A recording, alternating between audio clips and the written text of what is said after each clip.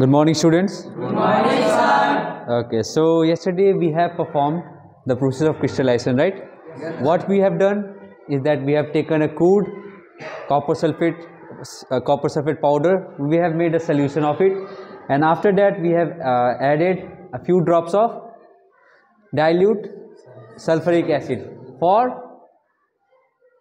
to stop the hydrolysis of copper sulphate, right? Okay, after that we have heated it on the Bunsen burner and heated it and added copper sulphate till the solution has become saturated. Once the solution was saturated, what we have done, we have filtered the solution and we got our filtrate, right? So yesterday what we have a hot filtrate, right? So we have gave it a time of 24 hours, and after 24 hours when we are checking, it is now a little bit cool, and we can see some particles inside the solution, right? Now we are going to see what is it. You can see in the outer layer of the apparatus that there are some crystal like structures. You can see some have you ever seen snowfrost, like snowflakes like structure on the apparatus? What is it? These are the crystals of copper sulphate, right? Now this was the filtrate we used yesterday, right? So now I am going to take out this filter paper and I am going to show you the impurities which were contained in the copper sulphate, right, which we took out. Okay, see what you see. Are you seeing the bluish substance in this?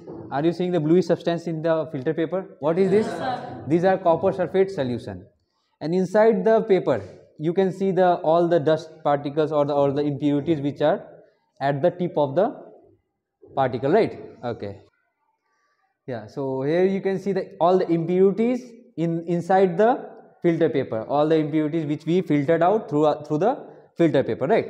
Okay, you can see it. Similarly, all you can see the yes, filter paper, right? Okay, very nice. So these are the impurities, right?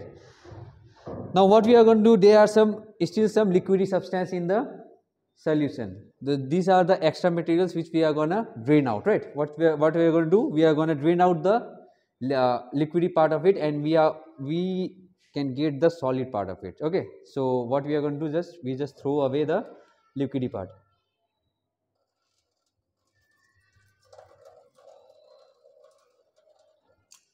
Okay, so what is here? What can we see here? We can see crystals of copper sulphate, right? See, this is our crystal of copper sulphate. It is pure. It is the pure form of copper sulphate, right? It is almost next to pure, right? And the main thing is that you can reuse this.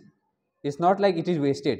You can reuse this copper sulphate in another experiments, right? So see how nicely the copper sulphate has been formed, right?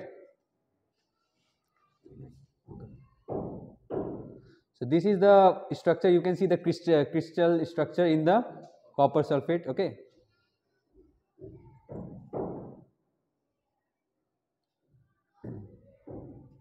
Okay. See. Have you seen the crystal like structures, right? It's a little bit shiny, and inside this also there are many crystal like structures, right? Okay, see. So this is our copper sulphate experiment, copper sulphate crystal, and this is the experiment of crystallization. What we got? We got pure form of copper sulphate, right? So